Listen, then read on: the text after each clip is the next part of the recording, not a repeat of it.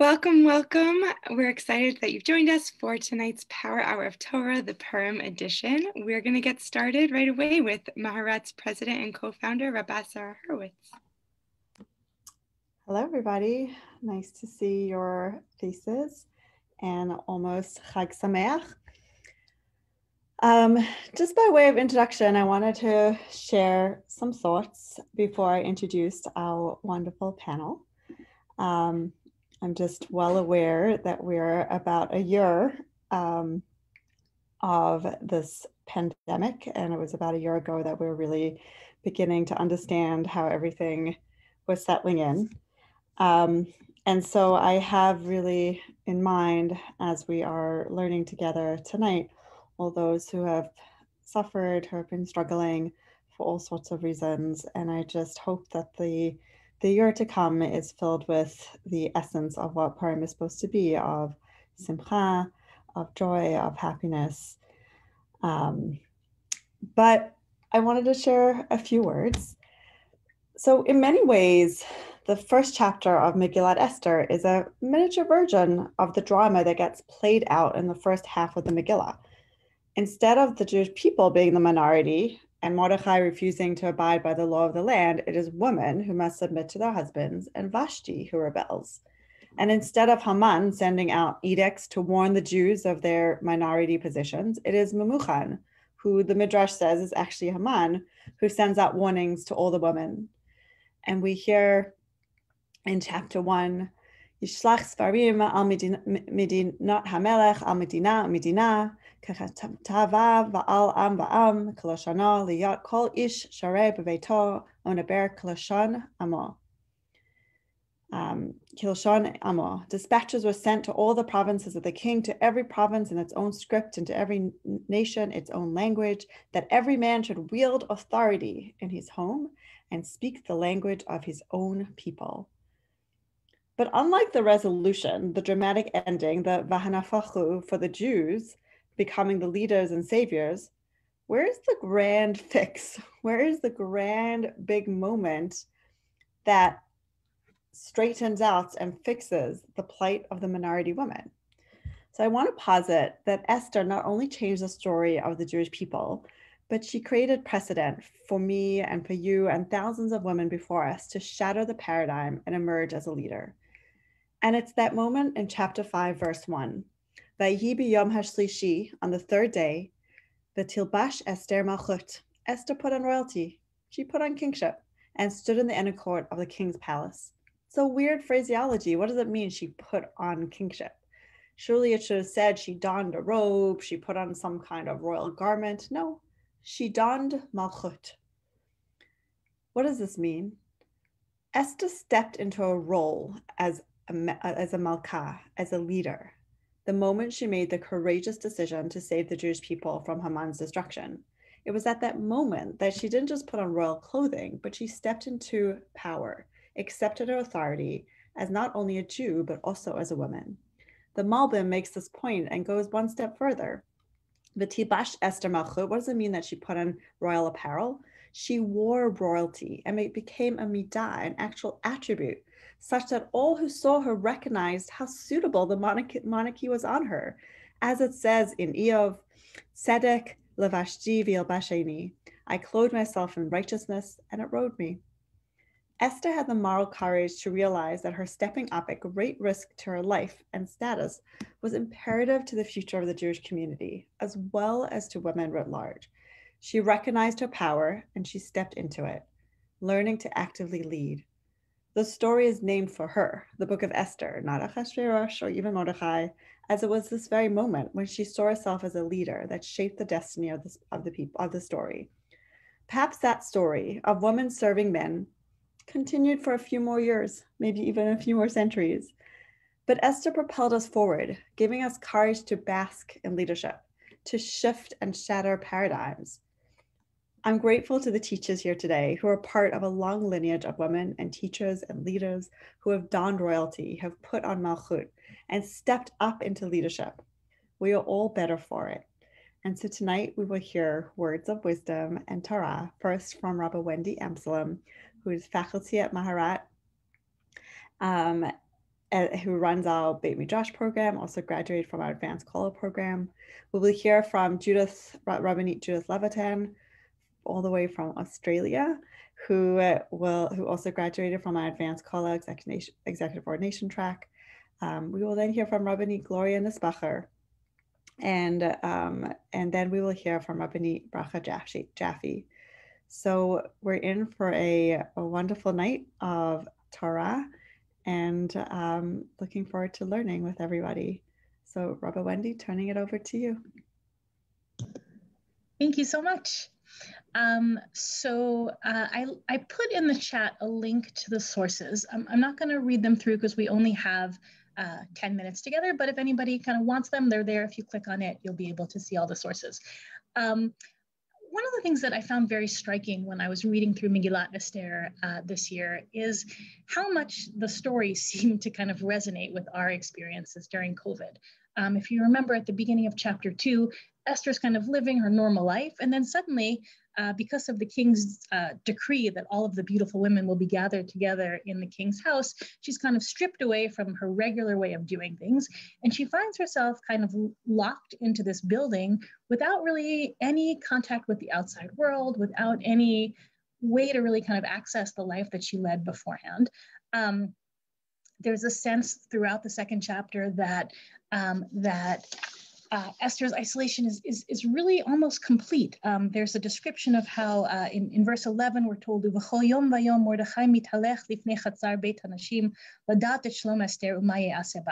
each and every day Mordechai, her one relative, kind of walks around outside the building, hoping to catch a glimpse of her, hoping to hear some news of her.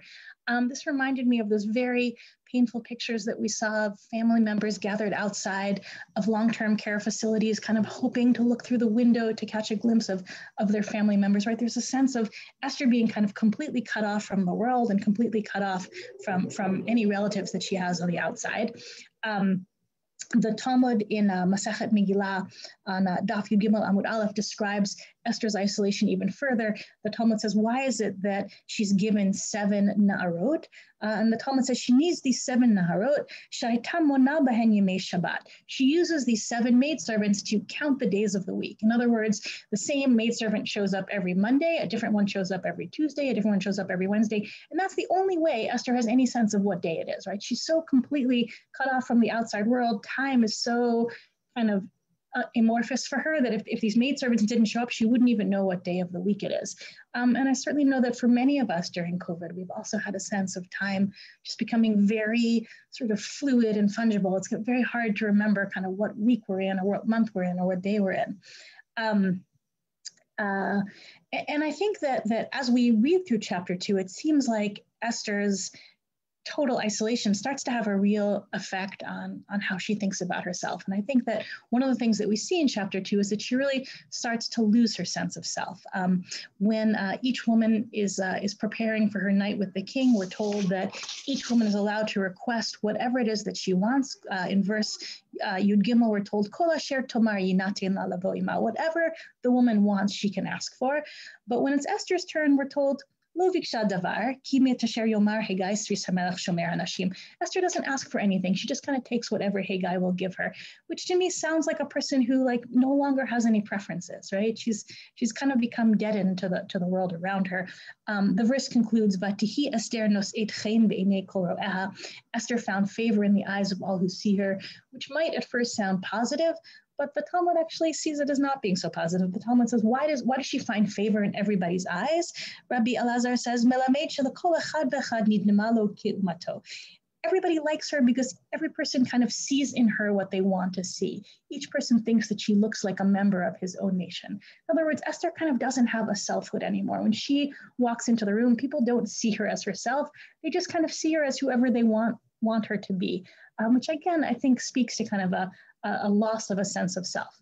And our ideas of Esther and her kind of isolation and her separateness from everybody, it becomes clear in chapter 3 that it's not just Esther who's in this mode, but actually the entire Jewish people are in a state of being sort of scattered and isolated. If you remember when Haman first approaches Achashverosh and asks to destroy the Jewish people, he describes them as an am mifuzar u'mifarad bein ha'amim. They're all sort of scattered and set apart amongst the nations. There's a sense that all of the Jewish people are not really able to connect to one another. They're all kind of living in little pockets all over the place, which I think, again, very sadly is resonant with the experience that many of us have had during COVID, a feeling of not really being connected to our communities, just being scattered about everywhere. I think this isolation really kind of gets most fully expressed in chapter 4 of Megillat Esther. This is the chapter where we find out that Haman has gotten approval to kill all of the Jews. Messages get sent out to the 127 provinces. As the Jews in each and every province hear this terrible news, they are mourning and crying and fasting and wearing sackcloth and ashes. Mordechai as well is mourning and crying out and wearing sackcloth and ashes. And it seems as if every single person in the 127 provinces knows about this terrible decree about the Jews, except for Esther, right? Esther there in the king's palace is so cut off from everything else that she has no idea what's going on. And when her maidservants tell her that Mordechai is wearing sackcloth and ashes, she's really surprised. And she sends messages to find out, why is he doing that? She doesn't know that anything is going on. And I think we really get the sense that she has no contact with anyone.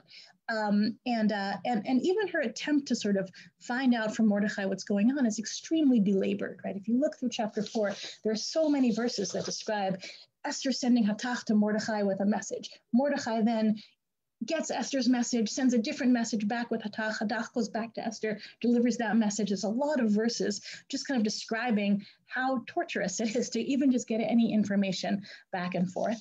And when eventually Mordechai is able to communicate with Esther about the grave danger that the Jewish people is in, he asks her to go to the king and plead for the people.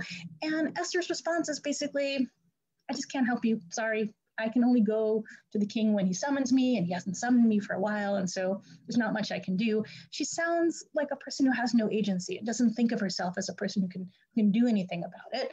And then Mordechai says a few things to her to try to get her to change her mind, but I think the most powerful of them is when he says to her in chapter 4, he says to her, "Umi odea im le'et kazot higata malchut." Who knows, Esther, maybe for this very moment you've become queen. And I think this kind of like sparks something in Esther, and she starts to sort of think of herself as maybe a person who's deliberately in place for this very moment. And maybe there really is something that she can do about it. And from that moment on, Esther in the book of Esther is totally different. She becomes a very active presence. She has a plan. She tells Mordechai what to do. She maneuvers everything, and she's very successful. And in the end, she's able to save the Jewish people.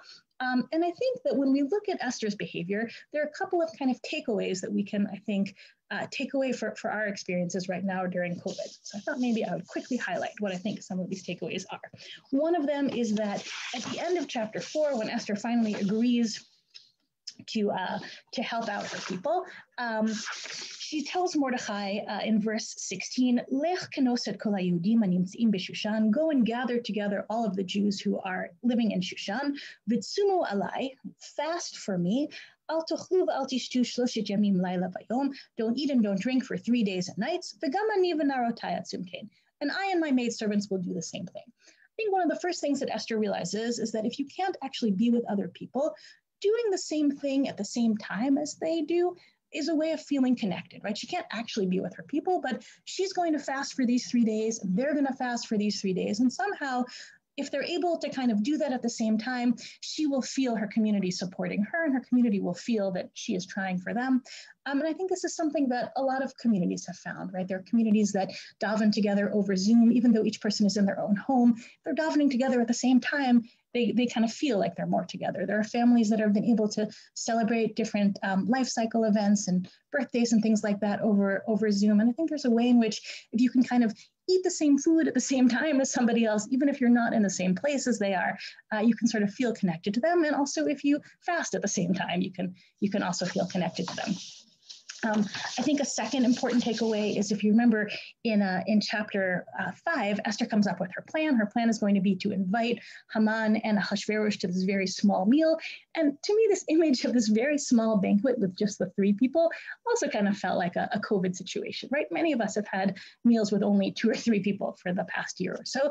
And I think what Esther realizes there is that she doesn't have a lot of capacity to do a lot of things, but she makes the most out of what she has at her disposal, right? So what she has at her disposal is the ability to invite Haman and Ahasuerus to a small banquet. And using that, she's able to kind of get the king to be more suspicious of Haman. She manages to dislodge Haman from his position of power. And then afterwards, she's able to persuade the king not to destroy the Jewish people.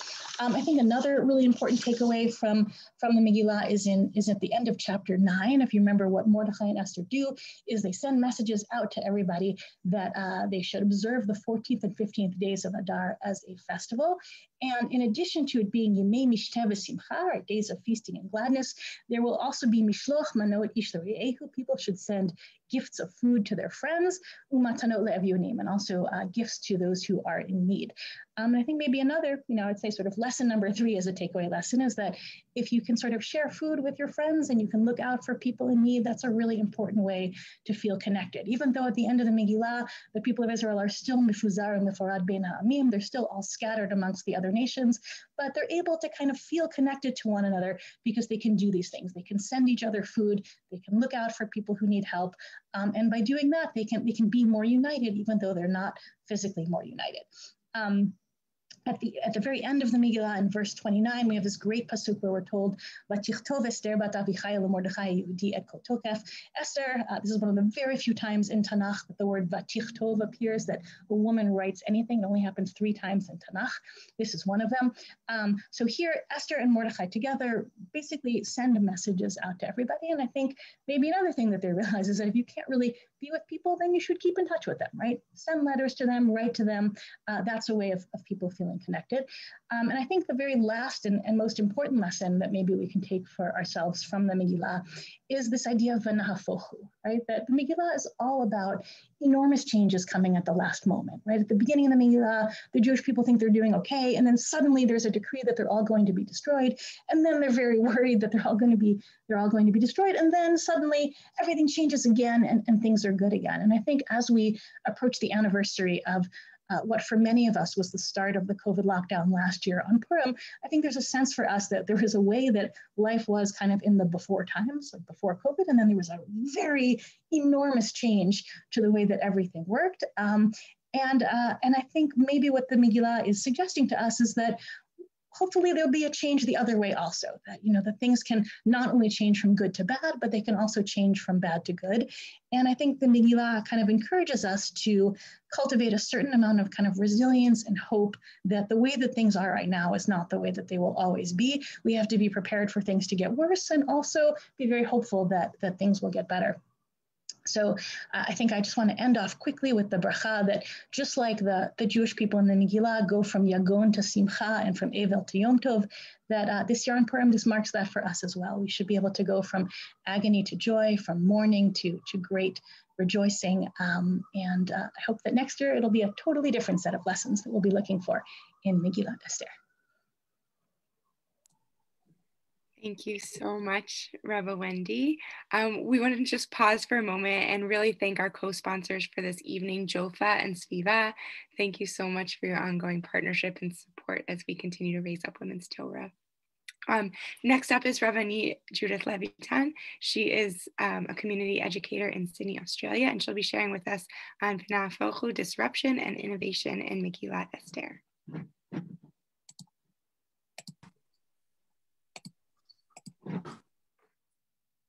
Hi, everybody. Thank you so much, Rabba Wendy and Rabba Sara, for your words, and I'm going to echo them. I think you can see I am in Sydney, Australia, but I'm also in the Maharat Beit Midrash. So, through the wonders of Zoom, we can connect, and it was so wonderful to hear from you and to learn from you. And I really would like to I think, pick up that thread, Rabba Wendy, that you sort of ended with about nahafochu, and talk about this idea of disruption. So as you both had mentioned, last year was the start of a global upheaval with the coronavirus. And I think that the Megillah describes very aptly the state of affairs in Shushan after Haman and Ahasuerus agreed to destroy the Jewish people, to exterminate the Jewish people.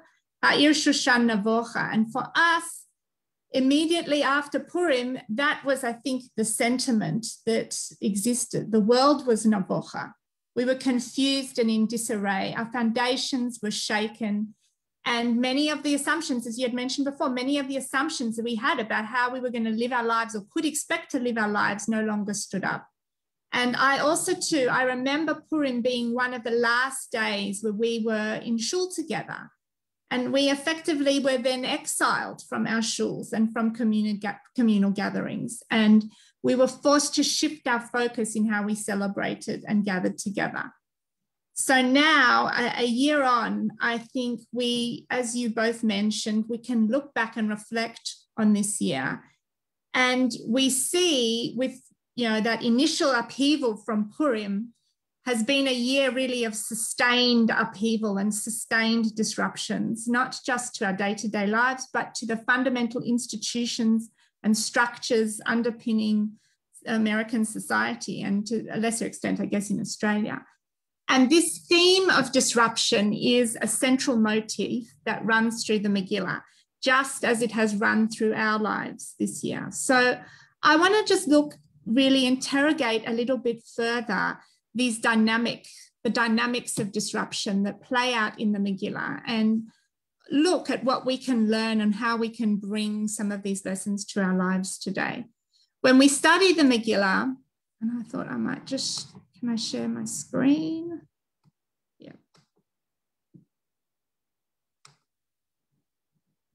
Let's pull it up. 1 second.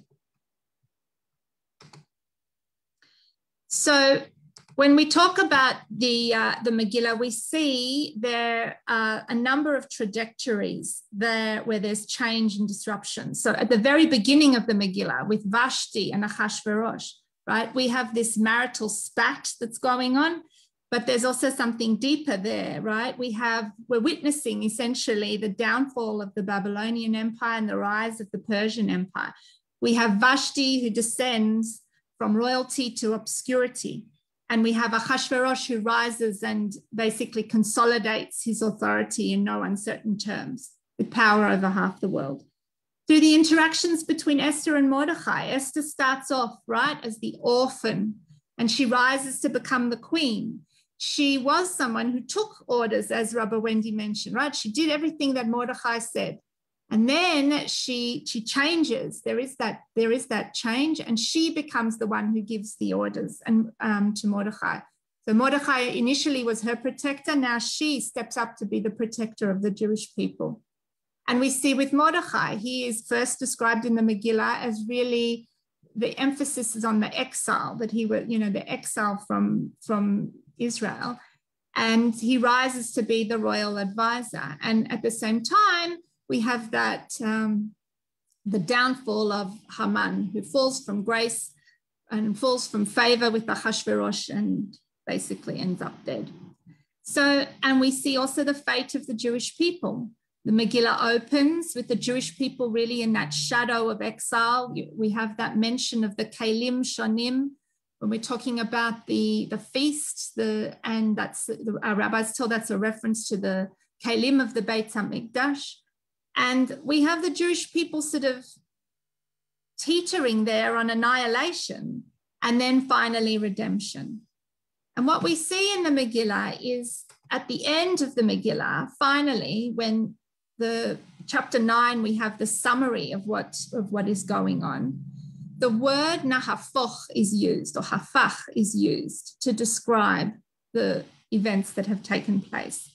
And so it's once used to recount the victory of the Jewish people over their enemies. And then again, when recounting the specific events and the significance of the events for the Jewish people.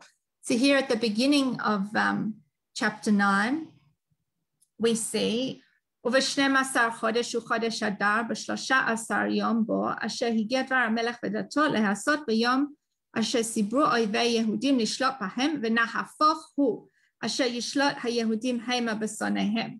Right, so the enemies were going to overpower us, and in the end, the opposite happened. There was a transformation. The Jews overpowered their enemies. And then again in chapter 9, in verse 22, we see Mordecai instituting the festival of Purim, and he describes, and the way that the Megillah describes Purim itself and this month of Adar and the whole sort of episode, it's described in terms of this transformation. As it says, Kayamim asher nachu bahem hayehudim me'oivechem lachodesh asher nehepach lahem, as Rabba Wendy had mentioned before, miyagon lesimcha me'ever leyom tov. So we have these days when the Jewish people experienced a degree of relief. It was a time of transformation from grief and mourning to joy. So I want to look a little bit closely at this idea of transformational change, and to posit that what we have here is this dynamic of disruption. So what does disruption actually involve? There are two sort of elements in disruption. Disruption is often nowadays linked with innovation. So we have this idea, and I'll talk a little bit more about that link between disruption and innovation. And the second idea around disruption, and this is kind of a counterintuitive idea, is that disruption is actually a very slow process. So this idea, firstly, if we look at this idea of disruption and innovation, the idea really came from a business theory of Clayton Christensen, who was a Harvard Business School professor in around the mid-1990s. And he talked about disruptive innovation. And really what that term was used there to describe was disruption, that there's a displacement in a market or in an industry or in a technology that produces something new that's more efficient, worthwhile, or valuable. There is a radical change to the structure, whether that's a market or an industry, and to how that functions. So if you think practical examples for us, think Netflix, think Airbnb, think Uber, think now with the pandemic, flexible work, think Zoom, right? These are, in Australia, we have socialized medicine, and you can call up a doctor. Instead of going to the doctor, you can now call up the doctor, and that is subsidized by the healthcare, so what their system. So this idea of being able to talk to or connect to the doctor on telehealth or the psychologist on telehealth is also, it's sort of disrupted the whole way that we think about health and do business. And what we see here about disruption is it's at once destructive, right? It's destroying something, but it's also creative. So let's just keep that in mind. And then the second idea about disruption being a slow process. If you think about these innovations that we talked about before, if you think about Netflix, Uber, Airbnb, all those companies, all the technology, even Zoom that we're using, most disruptive elements don't start off like that. They start off really small scale, sometimes as experiments, and often they are tested and retested and refined. Disruptors begin on the fringe of markets or the low end of markets, and then they drift into the mainstream and take over. But so sometimes what we see is that takeover, and it feels like it's really sudden. But often to get up to that takeover, what happens is it can take years and it can take decades. And we see this in the Megillah, this slow process. So what you can see here is, if we look at the timeline of events with the Megillah, we start off in a really sort of slow pattern, right? Year 3 of Ahasuerus's reign, 180-day feast. It's like a 6-month feast. It's only 4 years later that Esther is taken to the palace, and she goes through this 12-month beauty regime. It's slow. And at the same time, we have, and we'll talk about this a bit later, but we have Mordecai setting his ducks up in a row. He's at that king's gate. He's at the Sara Melech all the time, pacing around, making sure, Esther as the asset is in place, and he can act if he needs to. And that action comes 5 years later. We're in year 12 of Ahasuerus's reign. And what happens there? That's when we have that feeling of upheaval, right? Because within 3 days, everything changes. The decree is issued to kill the Jews. Mordechai goes and prostrates himself in sackcloth. Esther comes, then she fasts. She goes before the king. That very day, there's a banquet. That very night, Ahasuerus can't sleep. Mordechai is exalted. Then the next day, there's the banquet. Haman's dead. It all happens so quickly. So, but what we see is that lead up. There's been this 12-year lead up. There's been this slow process before we have the complete substitution. And the other thing that we see is that disruption is a creative process. And what we sometimes have is it's a dual process. There's both distraction, but there also can be creation. And in the Tanakh, we see this idea, we see the dual nature of this idea of hafoch. In Breshit, when we talk about Sodom and Amorah being destroyed and totally annihilated, that verb is used there. V'yahafoch et ha'arim ha'el ve'et kol ha'kikar ve'et kol yashvei ha'arim ve'et semach ha'adamah. Everything is destroyed, and there's total destruction. But then we have that same verb used in Yonah to describe what will happen to Nineveh. It says, Vayechal Yonah lavo ba'ir mehalach yom echad vayikra v'yomar od 40 yon ve'Nineveh nehepachet. Right? Nineveh is going to be destroyed. But it's actually, is it to be destroyed or not? The idea is that if there's tshuva, and Rashi in his commentary brings this, that we don't use the word destroyed.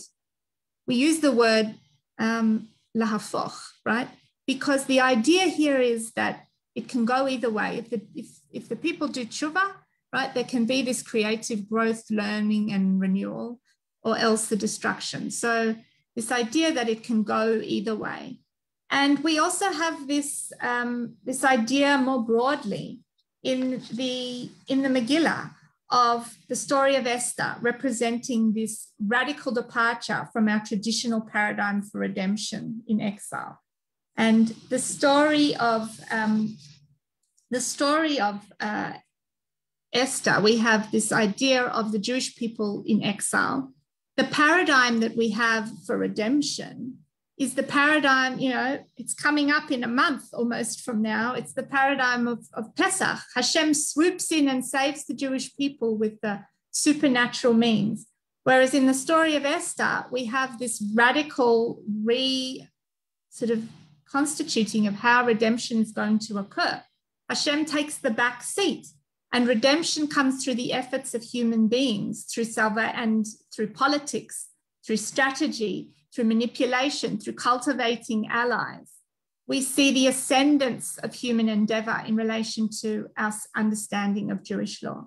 The story of Esther stands at the end of the Tanakh, when the Jewish people are in the midst of exile, grappling with how to live as Jewish people outside of Israel and how to preserve the tradition and the oral law. And at the end of the story of Esther, we have Mordechai and Esther instituting, these innovations in terms of the festival of Purim. Purim is not a Torah mandated festival. It's a festival that for all intensive purposes is fashioned by human beings. And if we look also in terms of our tradition at that idea of disruption being this slow process, there's this lovely midrash in Esther Rabba that talks about, I'm just going to move it here so I can read it, that talks about the rabbis walking in the dark and then seeing the Ayelet HaShachar, seeing the light come. And they describe the redemption of the Jewish people in this similar way. Rabbi Chia, Rabba, Rabbi Shimon ben Chalafta, Havon Mehalchin, Bahada Bik'at the Arbel. They were walking in a valley. The Chazon et Ayelet HaShachar, Shebak'a et Ha'ora, that broke through the light. Amalei Rabbi Chia, Rabba, Rabbi Shimon ben Chalafta, Kachu Gdulatan Shel Yisrael.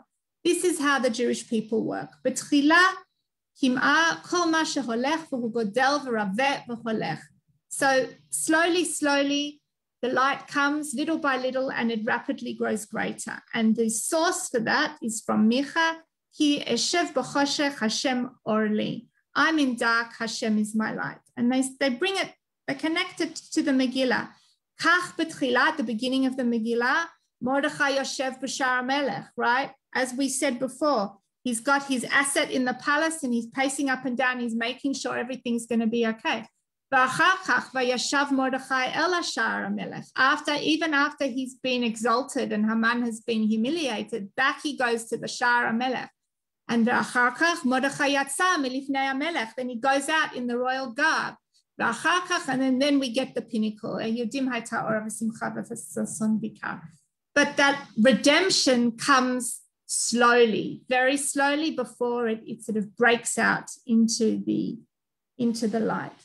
And so I think, like, what do we learn about the lessons of disruption here? I think what we can recognize is that disruption is a slow process that we need to keep plugging away so that we are ready for the unexpected moments when we can act. Just like that, like Mordechai mentioned, when we can jump and act. And also that we can choose how we can respond. We can acknowledge the destruction, but also embrace creativity. And perhaps now, as we sit now a year on, just like the rabbis in Esther Rabba who see those rays of sunlight breaking through the night, we are also catching glimpses of redemption. In Israel, we have over 30% of the population vaccinated. In America, you've got your vaccination rollout happening. You can see there's been a bit of a shift. In Australia, thank God, we are enjoying a sustained period of being COVID-free. We're returning to work, to shuls and to celebrations. And I think, perhaps we see that the sunshine is slowly starting to break through the cold winter. It's coming. And may it be Yehi Ratzon, that we will go and we will experience, as Rabba Wendy said, this reversal, this disruption, mi'agon simcha u'mi'ever leyom tov, from mourning and suffering to joy and celebration. Thank you so much, Rabbanit Judith. We will continue with Rabbanit Gloria Nusbacher, who's a community educator in West Hempstead, New York, and she'll be sharing with us on the tale of Vashti's tale.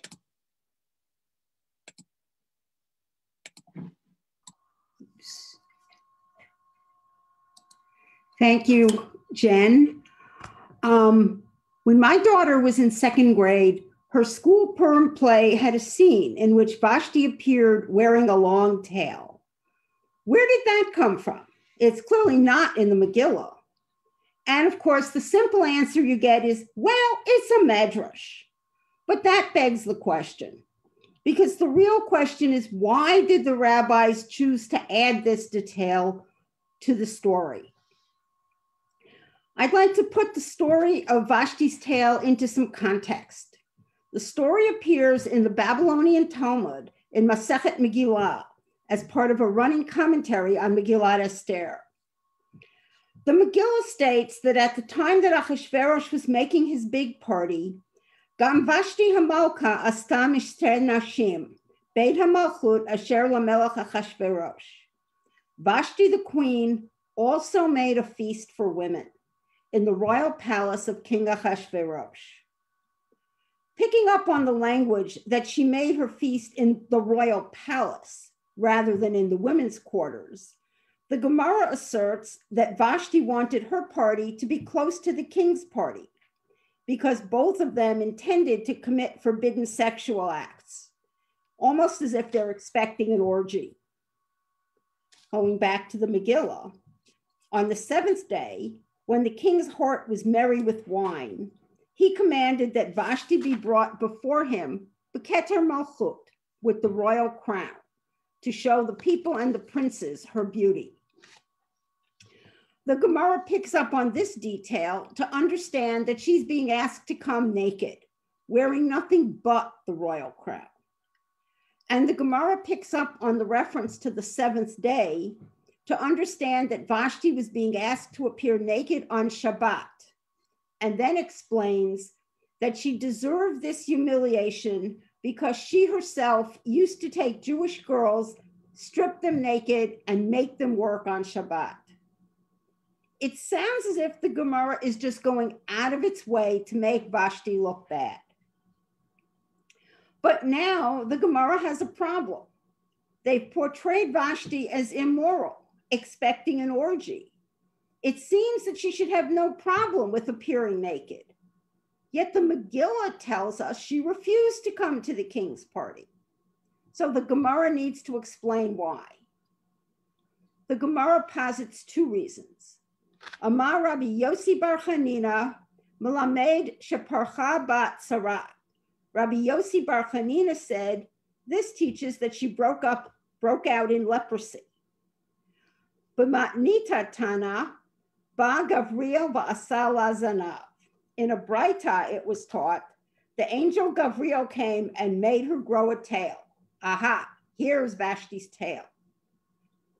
The common theme of both of these reasons is that coming to the party in this state would make Vashti look ridiculous. There's no way she would appear before the king and his partygoers looking like that. So there we have it. Vashti's tail was a miraculous intervention to make her refuse to come to the king's party. God acting behind the scenes to enable Esther to ultimately become queen.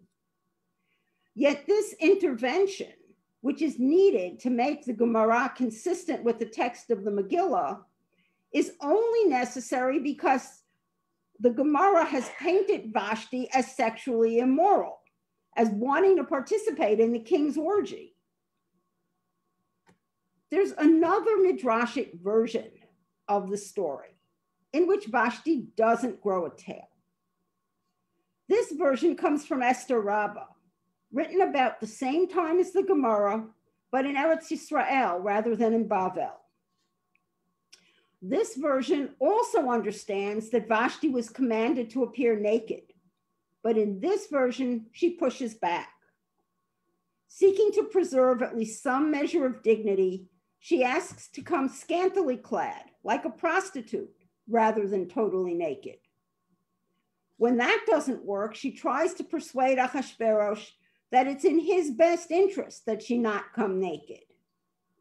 Shalcha v'amra lo dvarim shehein nogin b'libo.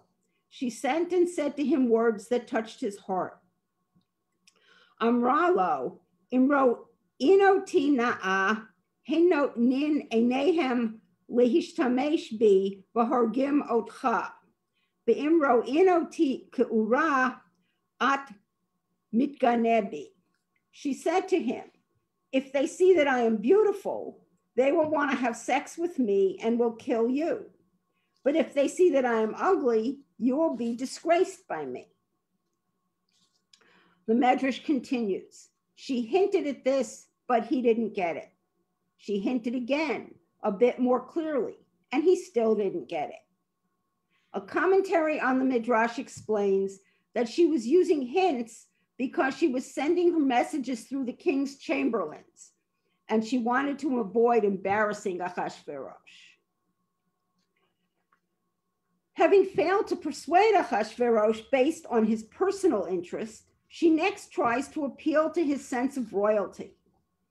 Building on the Midrashic assumption that Vashti was the daughter of Babylonian royalty, and Achashverosh was not of royal blood, the Midrash has Vashti saying to Achashverosh, when you were the head of my father's horse stables, you were accustomed to have naked prostitutes brought before you.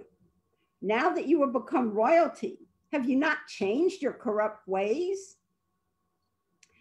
And then, referring to a story in the book of Daniel, where Nebuchadnezzar executed people by throwing them into a fiery furnace fully clothed, the Midrash has Vashti making a final argument. In my father's house, even people condemned to die were given the dignity of dying with their clothes on. How could you humiliate me in this way by requiring me to appear naked?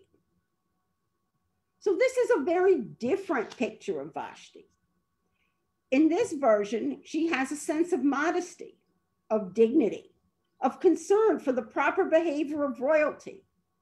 And perhaps she's even thinking about Achashverosh as well as herself. But the Medrash in Esther Rabba also sees the bad side of Vashti. She is named as one of 4 women who came to power and oppressed the Jewish people. The others being Jezebel, queen of Israel, who murdered Jewish prophets during the time of Eliyahu. Atalia, the daughter of Jezebel, who murdered nearly all the Davidic royal family in order to seize the throne. And Shmiramit, the wife of Nebuchadnezzar, who was said to have participated in all of his wicked deeds. By including Vashti in this list of evil women, the Midrash is painting Vashti as not just evil, but really evil. And beyond this, in several places, she is called Vashti Harsha'ah, Vashti the wicked. And she is harshly criticized for displaying the garments of the Kohen Gadol and for rejoicing over the destruction of the temple at the women's party that she made. So where are we? We have 2 pictures of Vashti. The Gemara's version of the sexually immoral Vashti who causes Jewish girls to work on Shabbat, the Vashti who has a tail, and the wicked but modest and dignified Vashti of Esther Rabba without a tail. Which is the truer picture? The author of the Megillah doesn't tell us much about Vashti's character. We are told that at the time Achashverosh made his feast, Vashti also made a feast for women in the royal palace of King Achashverosh. And that when the king sent his officers to bring her to his feast so that he could show off her beauty, she refused to come. There is, however, one maybe hint in the Megillah regarding the character of Vashti. The word used to describe Vashti's refusal to come is vatama'en. This is the same word the Torah uses to describe Yosef's refusal to respond to the overtures of Potiphar's wife. To me, this suggests that perhaps the author of the Megillah saw Vashti's refusal to appear at the king's party as motivated by some form of a moral decision. So perhaps the author of the Megillah views Vashti as closer to the Esther Rabba version rather than that of the Gemara. Recent events have led me to think about these 2 different ways that Vashti is portrayed by the Gemara and by Esther Rabba. I see them as paradigms of 2 ways of looking at people.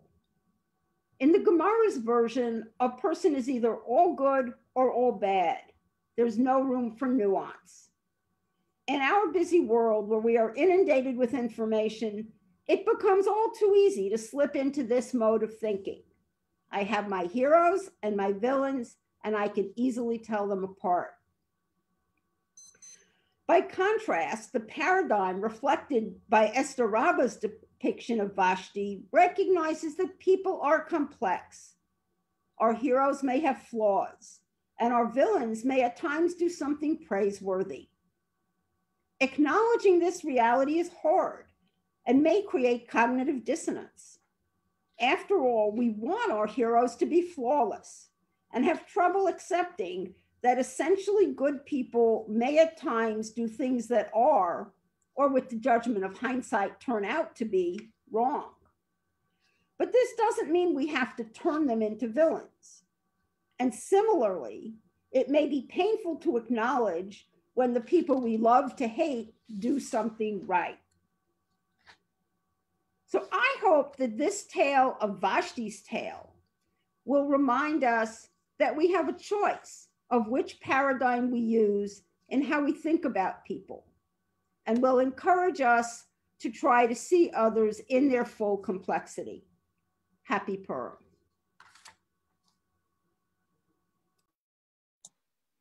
Thank you so much, Rabbanit Gloria. We will conclude our evening with Rabbanit Bracha Jaffe.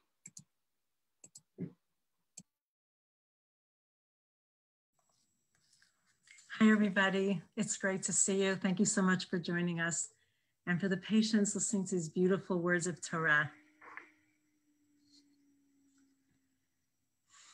I was blessed to learn with the Chavruta words from the Sfat Emet on Purim. It feels like a great way to prepare for the next Chag coming up, which is exactly what we're doing tonight.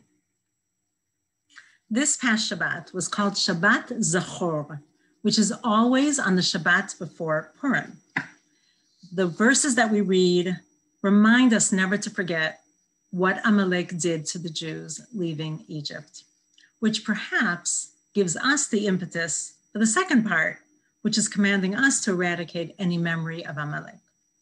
But here's the question: why do we always read it on the Shabbat before Purim?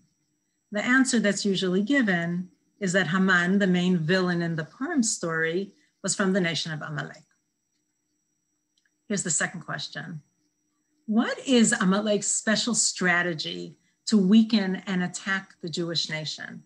And how do we see it realized in Haman's action in the story of the Megillah? The Sfat Emet, Rabbi Yehuda Aryeh Leib Alter, the Ger Rebbe, who lived in Poland and was a Hasidic master in the 19th century, explains it this way. He says, Amalek weakens us, how? By dispersing us spiritually and ideologically. In Haman's words, Yeshno am echad mefuzar umforad ben ha'amim b'chol medinot malchutecha. When Haman tries to convince Achashverosh that the Jews are worthy of being eradicated, he says, there is a certain nation scattered abroad and dispersed among the peoples in all the provinces of your kingdom. According to the Sfat Emet, when the Jewish nation is splintered, it is our weakness and our downfall. Amalek capitalizes on this weakness. The Sfat Emet continues, and he says, in each one of us, there is a spark of chayut, vitality, something that you may have heard of being called the Pintele, the spark inside of us that reminds us that we're Jewish, and it is a spark with energy. That spark is what can unite us. We all have this spark inside of us, but we sometimes need somebody to ignite it. How did this happen in the Megillah? Well, here comes Mordechai. Mordechai was the one who brought us together and united the Jews during the miracle of the Megillah, the miracle of Purim. How does the Sfat Emet learn that? Through a midrash from Esther Rabba. Just give me a moment while I share the screen.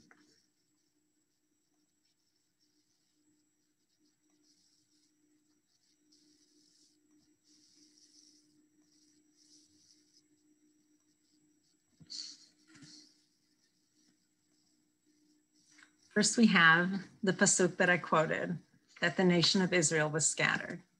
But then we have this pasuk, which describes Mordechai, and here's the pasuk. Ish Yehudi hayam b'Shushan habira, u'shmo Mordechai ben Yair ben Shim'i ben Kish ish Yemini. What does this pasuk say? It is the lineage of Mordechai. He was in the capital city of Shushan. But his father was Yair, and his grandfather was Shim'i, and his great-grandfather was Kish, and he was from the tribe of Binyamin. That's what Ish Yemini means. The Midrash in Esther Rabba says, wait a second. If we have this whole lineage and we know he's from the tribe of Binyamin, why do we need these two words, Ish Yehudi? We know that he's Jewish. So the Midrash, in the way that Midrashim do sometimes, reinterprets this pasuk and rewrites this word and said, oh, it doesn't mean Ish Yehudi. It means Ish Yechidi.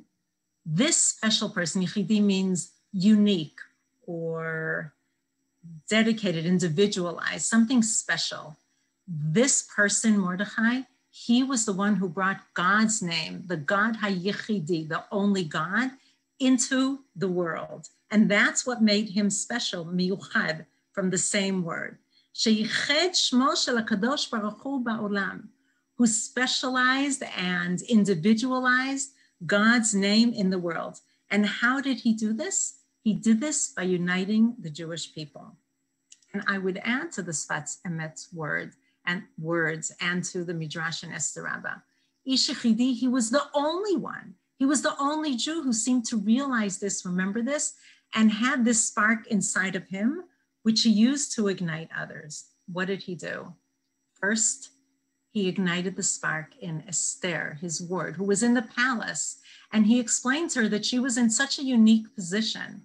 And he was able to ignite that spark and convince her. And in a moment, she decided, I need to do something. And what did she do? She in turn used that flame to ignite and light that spark in others. What does she say to Mordechai? I'm willing to do something. I'm willing to put my life on the line. But what do you have to do? Lech knos et kol haYehudim namtzeim b'Shushan v'tzumo alai. I'm going to fast. I'm going to pray to God, even though those aren't the words, but I'm going to fast in prayer and entreat God to help me, because I am willing to walk into that throne room, even on pain of death, in order to convince Achashverosh to allow us to fight back as Jews and not to eradicate our people. But you have to do your part, and you have to get all the Jews to come together. That same spark that you ignited in me, I want you to ignite in the hearts of all the Jews. And they did that. All the Jews in Shushan came together for 3 days. They all prayed together with Esther and with her maidens.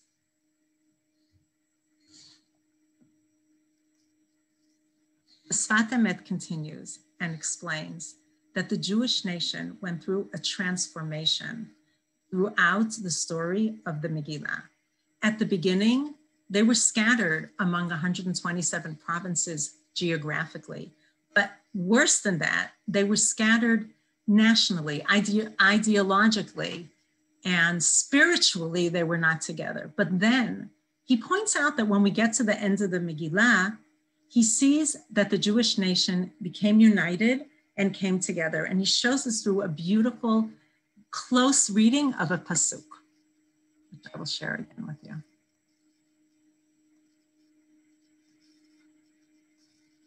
At the end of the Megillah, when the Jews are gathering together and celebrating that they conquered their enemies, it says, Vayikalu haYehudim asher b'Shushan. Those in Shushan came together, etc.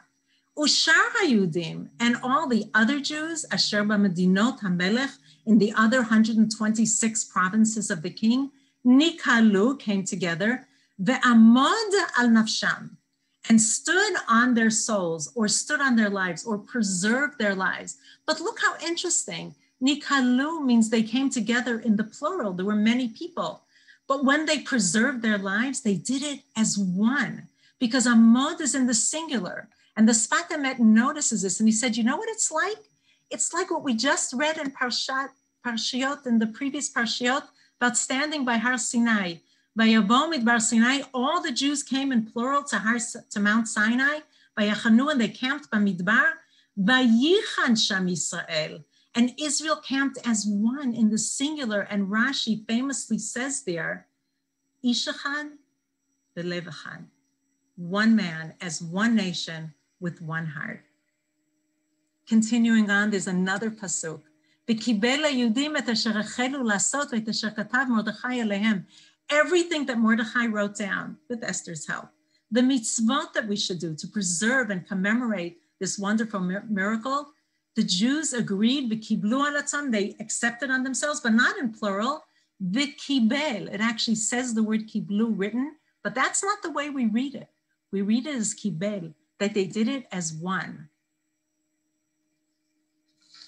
What did they accept on themselves? Accepted on themselves the wonderful mitzvot of Purim. The mitzvot of Purim are all about uniting us. They're all about reaching out and bringing joy, and as the Sfat Emet says, bringing more love between us. Mishloch manot, sending food. I mean, who doesn't like getting fun food from somebody else, especially when there's a theme? Matanot lev yonim, seeking out those who need financial help and giving it to them. Su'udah, gathering together in a festive meal with others. Kriyat HaMegillah, reading the Megillah actually should be done in large groups. Yes, we can do it in different groups, but we shouldn't have too many splinter groups. Berov Am Hadrat Melech, we should gather together so that God's name is publicized and the miracle is publicized in as many larger groups as we can.